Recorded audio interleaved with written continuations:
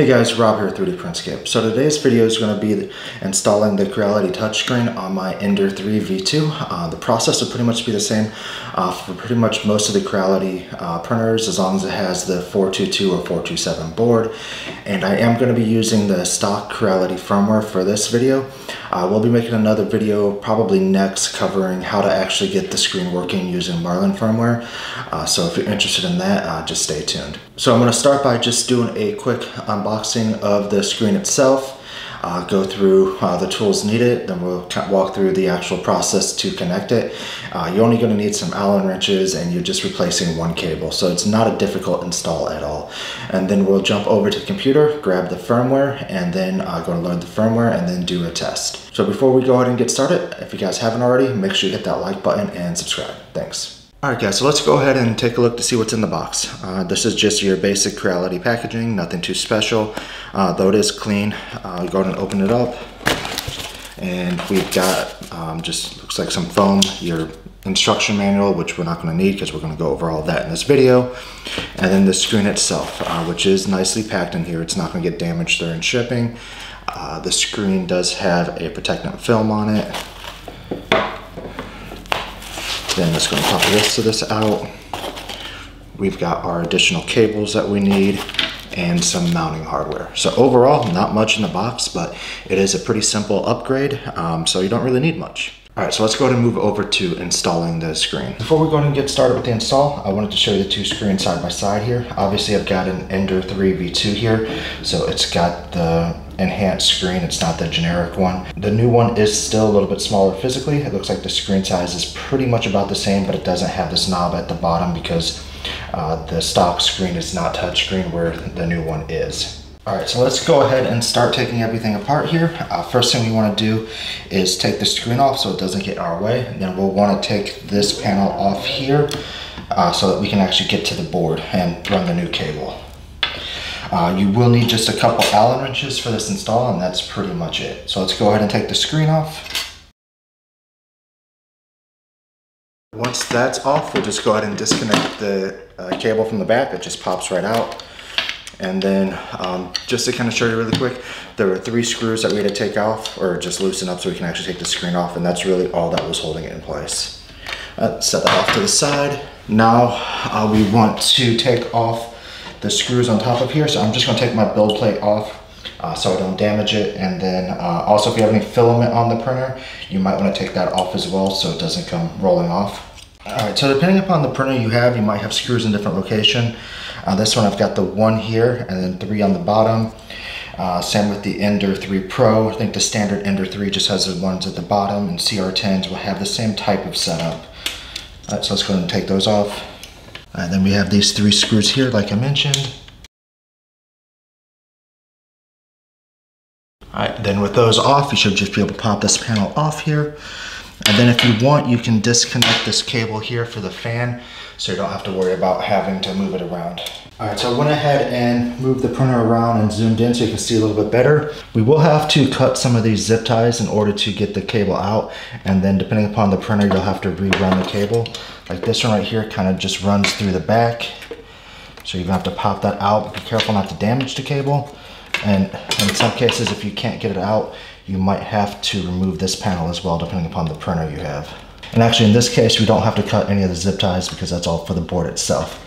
So just have to pop this off. There is hot glue on here, so if you're running into issues trying to get it off, it's probably because of the hot glue here, which is a pain to work with. All right, so we'll go ahead and feed this back through.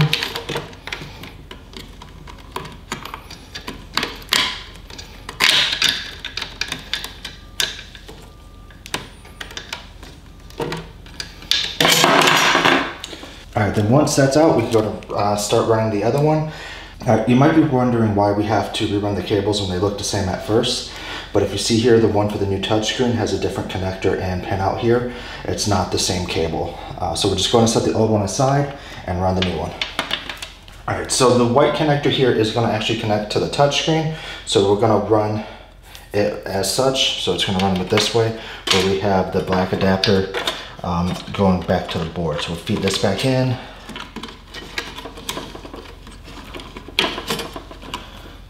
connect that up.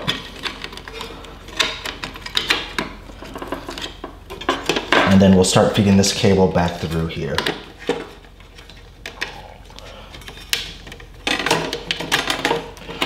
All right, with that, we'll go ahead and put these screws back in to close this panel back up, and then we'll mount the screen, and then we'll jump over to the computer to get the firmware.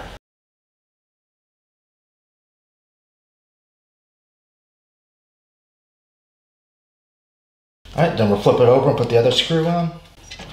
All right, so just flip it over, then put that screw in. And now we can go ahead and mount and connect the screen. All right, so here's the front of the printer. We got our cable, we got our screen, and then the actual bolts that it comes with here. So let's go and take these out. And if you happen to lose any of these, it's the same ones that are on the other screen in this case, so you can reuse them. But what we'll do is just put the bolt through the one side here, and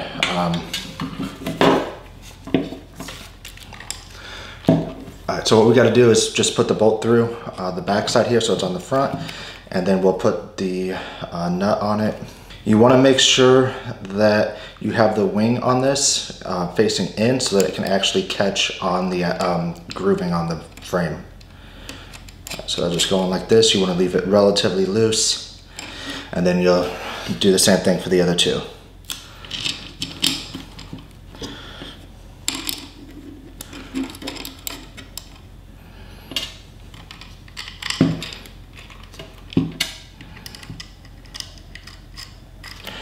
Alright, so from here, I like to connect the cable. It can only go in one way, so you just go ahead and connect that as such. And then you'll just align the screen here and the nuts so that they go into the grooves, and then we'll go ahead and tighten everything down. Alright, once everything's connected, you can go ahead and peel off the screen protector, and then we'll jump over to the computer, grab the firmware, and then come set it up on the printer. Alright guys, so we're here at the computer on Creality's download page. I also just put the SD card in, so I've got that up as well. Alright, so with that, we want to go and grab our firmware. We want to select our printer type. I'm using the Ender 3 V2 in this example. It'll pretty much be the same depending upon which Creality printer you have, as long as it has the 422 or 427 board. But let's go ahead and find the V2. It's not this one. I also wanted to point out that I plan on doing videos covering the Marlin upgrade as well, so that you can make modifications to the firmware, such as adding your CR Touch or BL Touch, filament runout sensors, etc. So let's keep going here. Ender 3 V2.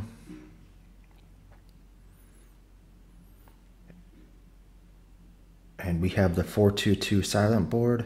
So this is going to be what we want here. It's going to be the Ender 3 series touchscreen firmware. All right, so then we'll go ahead and just download this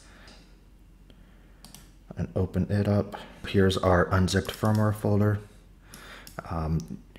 That printer has the 422 main board.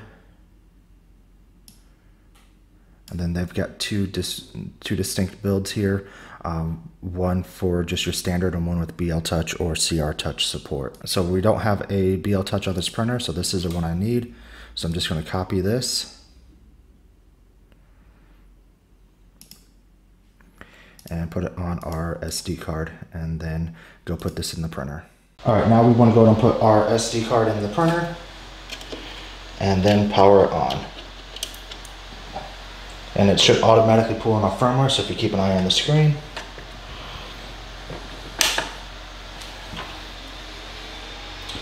It's going to load it up now. All right, so once your screen loads, you can go and take your SD card out, and you should be able to go through and level your build plate now. Just make sure everything is level, and then you can go and kick off a test print. But everything should be working as expected here. As you can see, well, on the SD card in here, but everything from the touchscreen perspective is working nicely. But that's really all there is to it. I am going to make another video covering how to get the screen working if you want to use Marlin. That'll be coming up here pretty soon. But for now, this will get you going, and it will be the same as if you had the other screen on it, just the touchscreen upgrade.